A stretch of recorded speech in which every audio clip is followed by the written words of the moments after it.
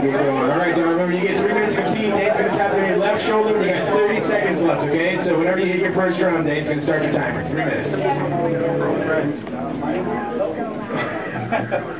All right, my name is John Gurdon. I'm going to do a drum solo, but usually when I do a drum solo, I tell a story. I'm glad you brought that up. This one, last weekend, I can't remember what I did the last time I was here. This time, this is about SpongeBob. Who here has seen SpongeBob?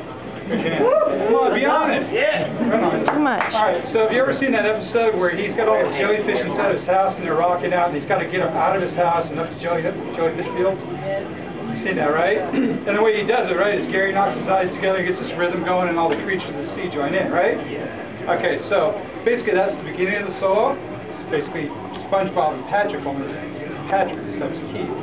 Getting them out of the house to get to the jellyfish fields, and when they get to the jellyfish fields, they think it's all over. They think they've done their job, and they stop playing the music. And then there's trouble. And then they're like, there's this moment of like Clint Eastwood and like, you know, the good, bad, and the ugly.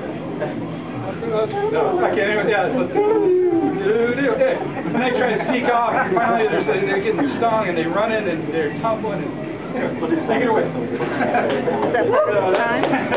But I'm going to call this the jelly. All right. Very good.